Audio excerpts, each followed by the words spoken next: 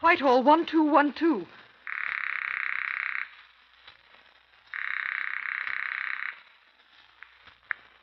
This is Scotland Yard.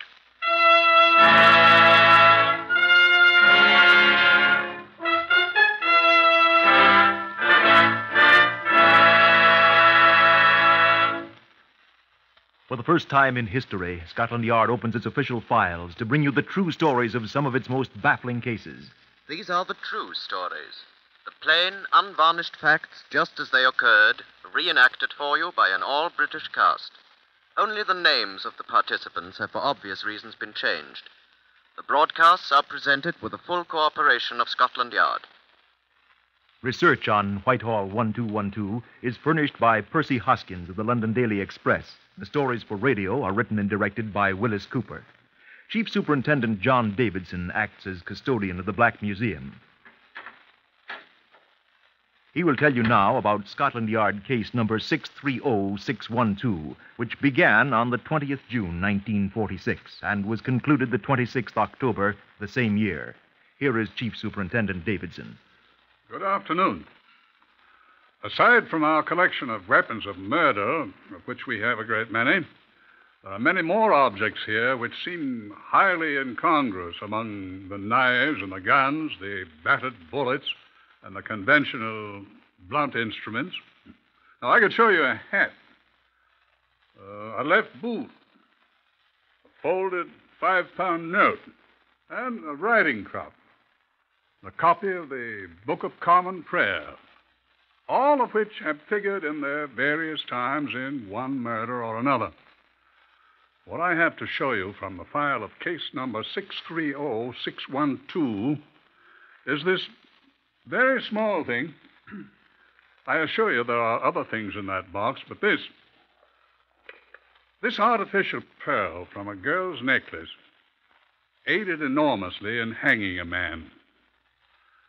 You know, if you're contemplating murder, a look at our exhibits here at the Black Museum would almost make you lose your enthusiasm for it.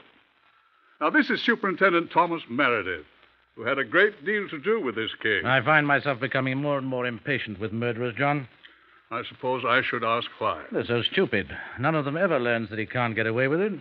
Well, if we could get murderers to come to a school, perhaps... They come to school, John, but they're always late.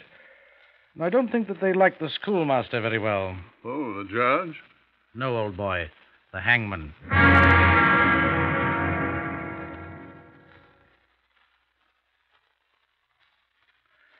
I was unable to accompany Inspector Cecil Daly of the CID when he went down to the Pembridge Court Hotel, Notting Hill, that Friday morning in June 1946 to investigate the reported death of a guest.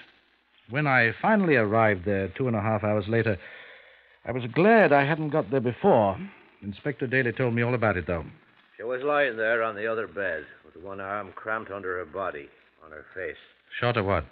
Died of suffocation, the doctor says. Her face was buried in the pillow. Matter of fact, a good bit of the pillow had been stuffed into her mouth like a gag. You'd think she'd have got herself up. She was tied to the bed. Oh? Ankles tied together with a bath towel. Head fastened to the frame of the bed with the belt of her coat. Face down on the pillow. Bloodstains here on the bed. You see them? She'd been beaten. What with? From the marks on her back, I imagine it was a riding crop of some sort. Riding crop? Haven't seen one for years. And they took her over to the Hammersmith mortuary. You can go and have a look at the marks if you like. What about her clothes? Well, she had all her clothes on, except her shoes. Back of her dress was ripped, stuck to her back. Blood. Beating didn't kill her.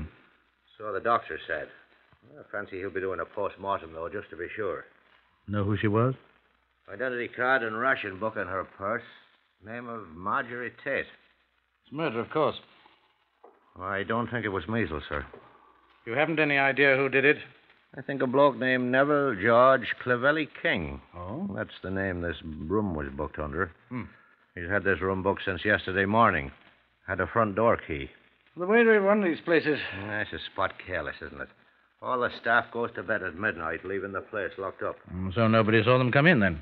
Not a bloody soul. You don't even know he was here, then? Somebody was. Yeah. Well, looks as if we'll have to find him. Well, the manageress gave me his home address. I expect it's phony, though. Let's have a try. Where is it? Sevenoaks in Kent. We'll get the Sevenoaks police on the telephone and... Well, I think I'll run over there if you don't mind. If you like, but a telephone call... I'd rather go in person. I'd like to bring him in myself. But why, when the telephone... You didn't see that poor girl's body.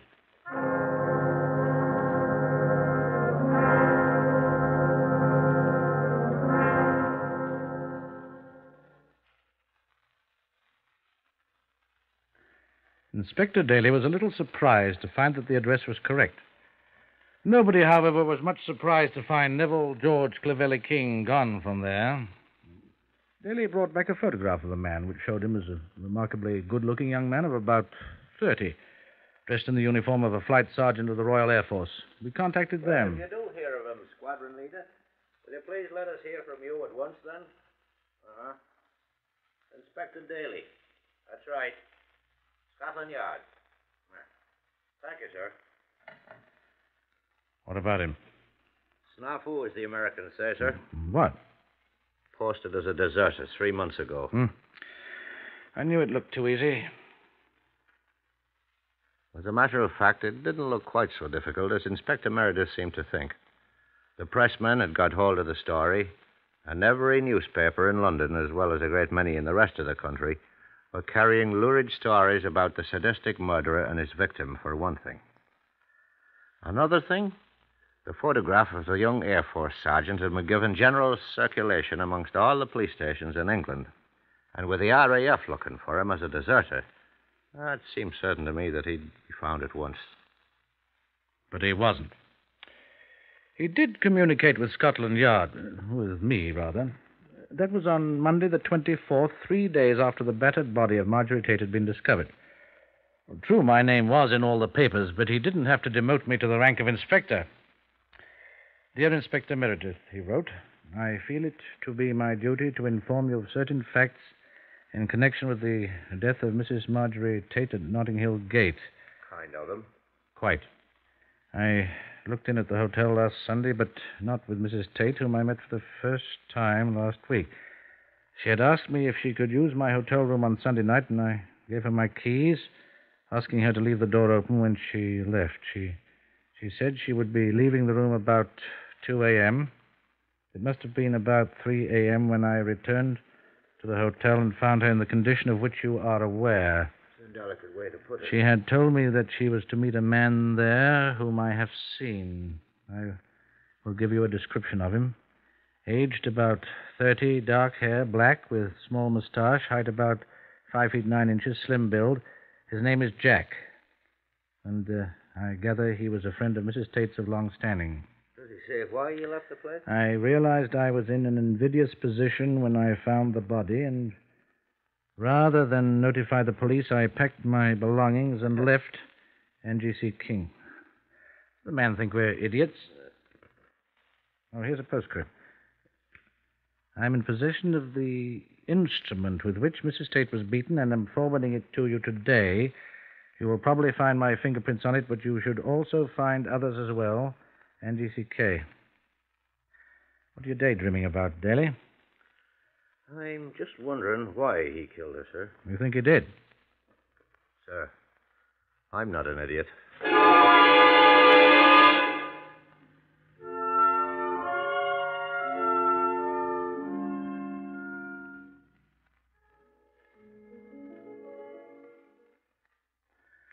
I sometimes wonder whether I am. I watched the post eagerly all day for the instrument King had spoken of. Of course, it didn't arrive. Not on Monday or Tuesday or Wednesday.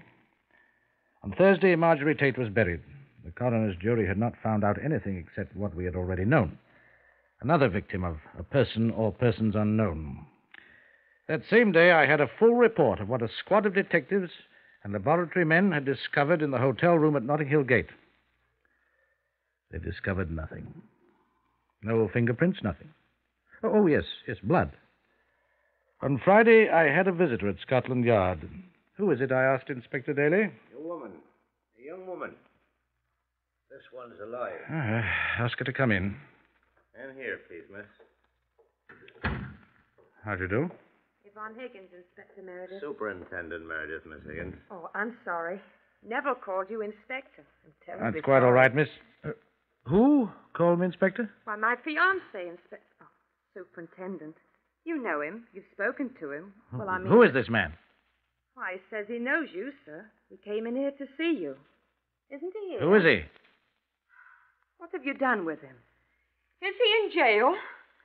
Why, what's the... No, he isn't in jail yet, Miss Higgins. Now, tell the inspector... I'm sorry, the superintendent his name, please. Although I think he knows. I'd like to hear this young lady tell me. Why, it's Neville George Clavelli King. Oh, then you do know him. Don't you? We have heard of him, Miss Higgins, is it? Higgins, yes. But I expect to become Mrs. King one day soon. Neville was visiting me and my parents, you know, just Monday. He told us about the frightful murder that happened in his hotel room whilst he was away. He said you called on him and showed him the body. Very gruesome, he said it was. He had to leave to come to London because you wanted his advice. His there at advice? Scotland Yard. Why, isn't that right? Neville said... Isn't he here helping you? My dear young woman, I mean... What I think Superintendent Meredith is asking you, Miss Higgins, is, are you telling us the truth? Of course I'm telling you the truth, officer. I demand to see my fiancé at once. He told me he didn't trust you and didn't want to come. I'm sure of that. Well, where is he? I don't know. You're lying to me. You've got him hidden away somewhere. Oh, make us stop that, Daly. Well, now, look here. Please. I can't do anything with it, sir. You're holding him prisoner. No. Well, that's a thanks that he gets for doing it. Now, young woman. Stop her, Daly. Listen. Sir, I can't stop her.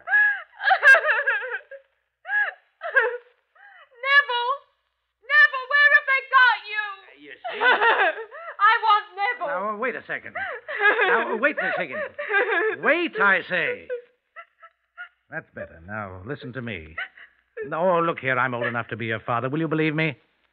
Yes, sir. Well, then, now listen. We want your Neville just as badly as you do. But you aren't going to marry him. No, I think I can assure you that we're not. What we want is to ask him a few questions about the murder of Mrs. Tate. He had nothing to do with it. You asked his advice. Madam, I have never seen the man in my life. He said you knew him well. I do not. Neither do I. But he said you asked his advice. He lied if he said that. Oh, I don't understand. How long have you known this man? Well, a month. Are you aware that he is a deserter from the RAF? He's a lieutenant colonel in the Air Force. There aren't any lieutenant colonels in the Air Force, miss. Oh. I was going to marry him. Do you still want to? Did he? He didn't murder that woman, did he? Did he, mister? We think he knows who did, miss. That's why we want to find him. What am I going to do? How old are you? I'm 25, sir. Well, you are certainly old enough to know the difference between right and wrong. I suggest you go back home and make up your own mind. Now, look Young here. woman, I would point out to you that you are dealing with the police now. Yes, And if you hear anything further from him, you are to advise us at once. yes, sir. And after we are finished with him... And the RAF. Yes. After we're all finished with him... I don't think I shall want to marry him. You will probably find that course much safer. Goodbye, Miss Higgins. This way, miss.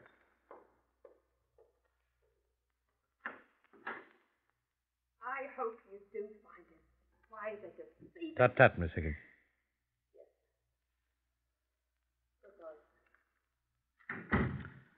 Well, I fancy I handled that quite well, Daly. But you didn't find him, No, Superintendent. she'll turn him up for us. If he doesn't beat another woman to death first.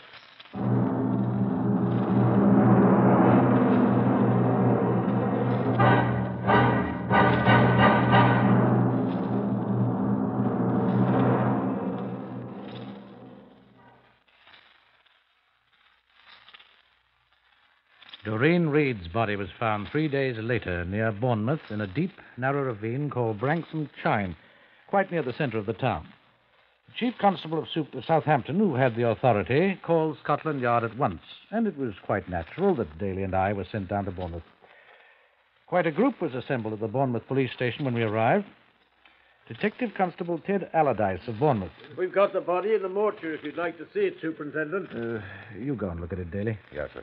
I'll take you over there presently, Inspector Daly, if you wish. Thank you. Who are these other people? The fat gentleman there's the manager of the Norfolk Hotel, where this Miss Reed was staying, sir. The dead one. The other one's the hotel manager, too. The Tollard Royal Hotel, where Miss Reed was last seen alive. The other man's the hall porter of the Tollard Hotel. I don't know what he's doing here. Shall I throw him out? Oh, that's where she was last seen. Let him stay there. I say, Daly, you go over to the mortuary with Constable Allardyce, Yes, sir. I'll have a talk with these fellas. Yes, sir. Did one of them find her? No, sir. It was an elderly lady found the body. She's at home. Shock was too much for her. Well, you pop along to the mortuary, Inspector, and come back as soon as you can. Yes, sir. I'll talk to the fat one, the one where she lived.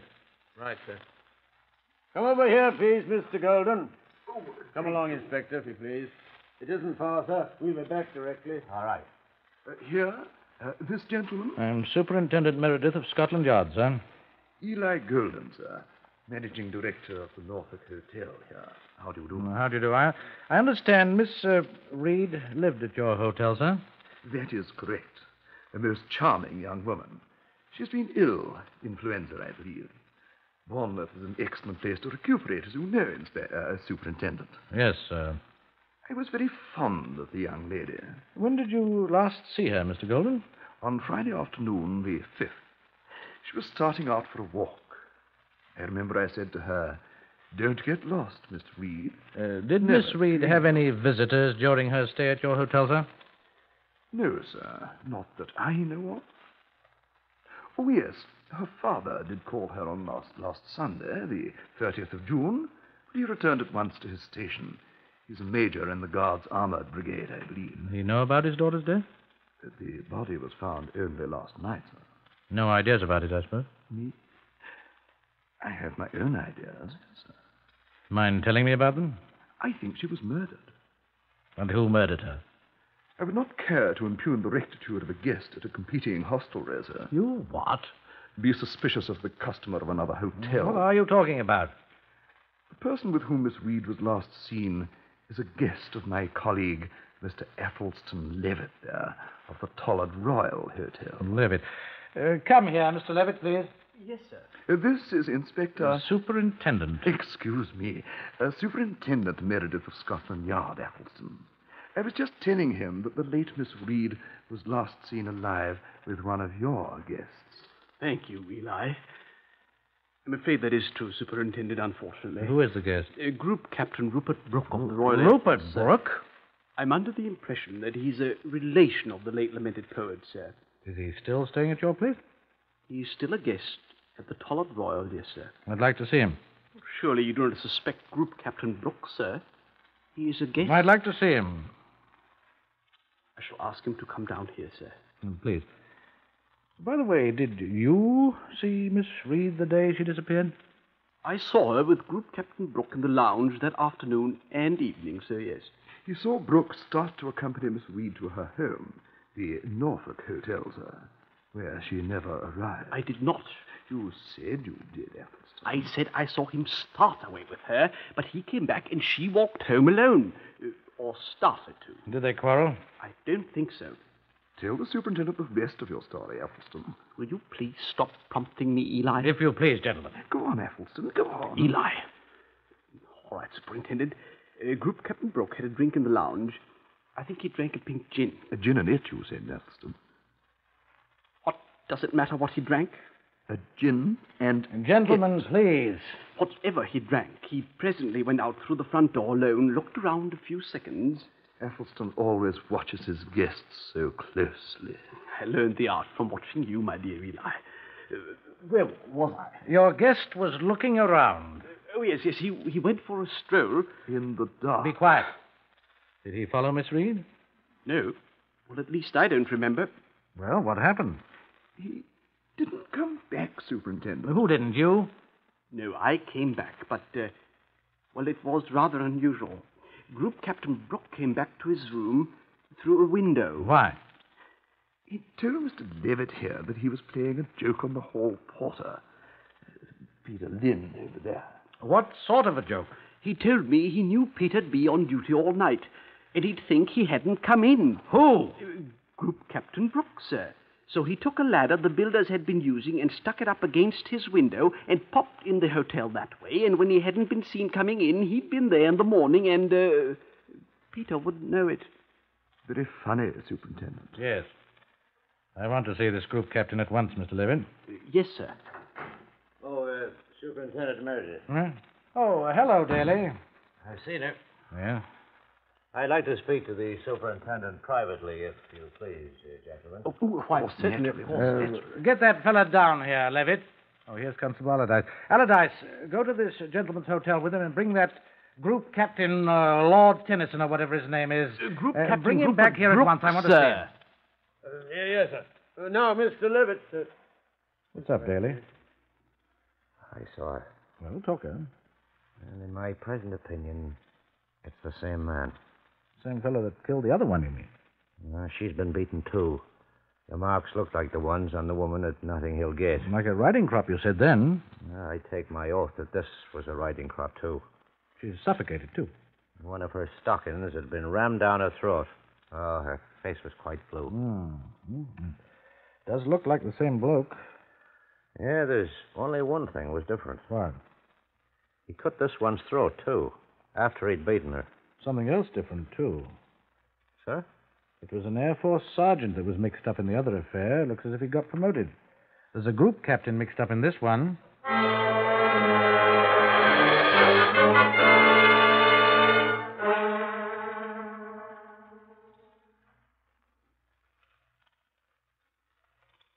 The group captain's in the next room, sir. Who, Allardyce? Well, that fellow from the Tollard Royal, sir. Have you been there and back? Well, sir, that's Mr. Levitt. He didn't want me to go into the hotel. Because everyone knows I'm a police officer. So he fetched him down himself while I waited here. Did I or did I not give you a direct order, Constable Allardyce? You did, sir? Which you didn't obey. Oh, I'm sorry, sir. I'll deal with you later, my lad. Come along, Daly. Yes, sir. Oh, and you, Constable, you stay outside this door here and wait until I call you. Do you understand that? See that you do. In here? Yes, sir. I brought Group Captain Brooke down here, sir, as you You may requested. step outside, Mr. Levitt. You too, Mr. Golden. But Outside, both of you. And, please wait. Come on now.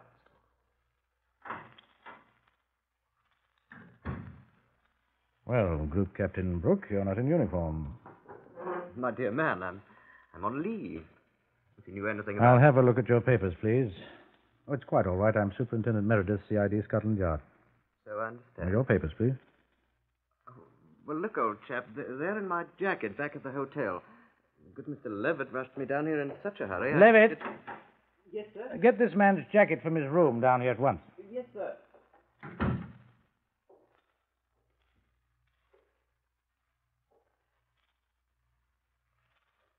I say, aren't you just a trifle high-handed, old man? I merely want to be sure you are who you say you are.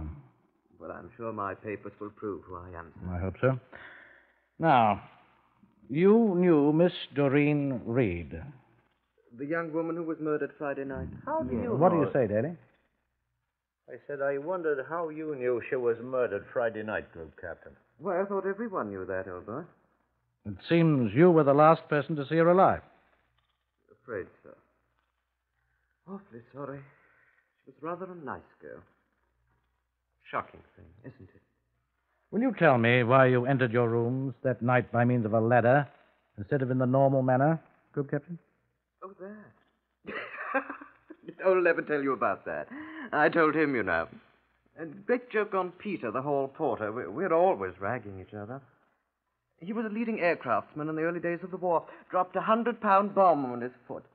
Oh, it was a dummy one. Loaded with earth, you know. Was that the only reason why you crawled into your rooms by the window, sir? Huh? Oh, why, of course, old boy. What other reason would there be? That's what I'm wondering, sir. Well, I assure you it's just... See who it is, Daly. Group Captain Brooks' jacket, sir, from the hotel. Thank you, Allardyce. Excuse me, sir. What? Is that Group Captain Brooks? Yes. No, it ain't, sir. What? Do you know him? What's going on there? That ain't Group Captain Brooks, sir. Now, what sort of nonsense Now, look here, Allardyce. I've had about enough of this nonsense. I said he ain't Group Captain nothing, sir. Constable. Who is he, Constable? Here's who he is, sir. Yeah. Right here in my pocket. Here's his picture. Right here on this bulletin you sent out yourself from Scotland Yard not a week ago. Look here. For murder. Wanted. For the murder of Margery Ruth Tate. Neville George Clavelli King. That's who he is, sir. Aren't you, Group Captain?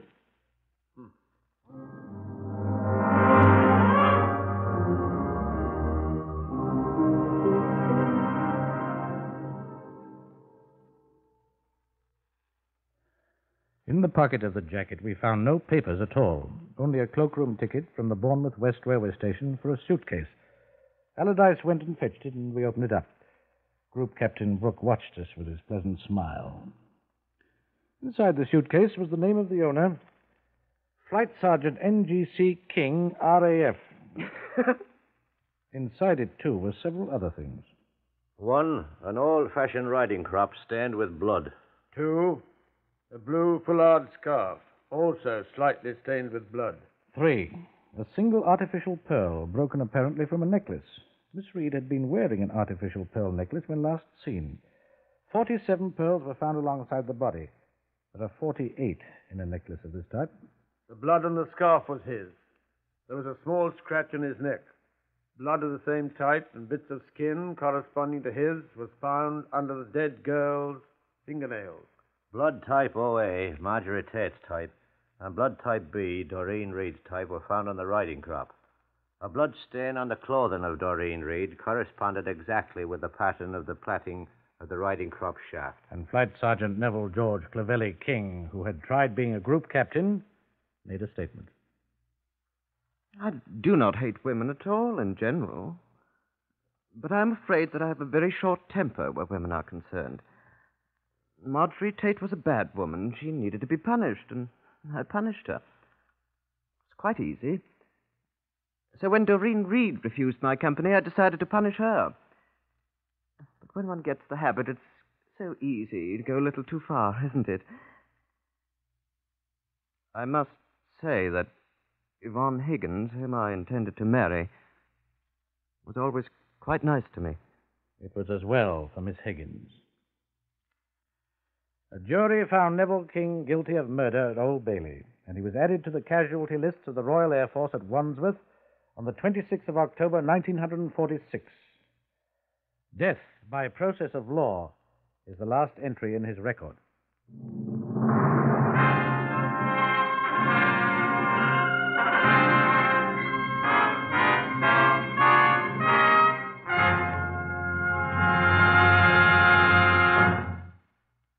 Heard in today's reenactment of Scotland Yard case number 630612 were Harvey Hayes, Guy Spall, Morris Dallymore, Gordon Stern, Evan Thomas, Lester Fletcher, Beulah Garrick, and Pat O'Malley.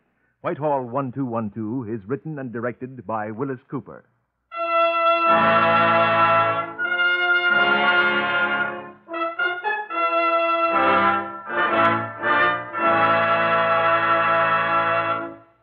In these uncertain times, it's pretty hard to plan for the future. But more and more American girls are discovering a career that offers both opportunity and security. And that career is in modern nursing. There are new and greater opportunities in this job now than ever before. And the demand for nurses is continually increasing. To become a student nurse, you must be a high school graduate or a college student of good health and character. If you can qualify, get full information at the nearest hospital in your community. This is NBC, the national broadcasting company.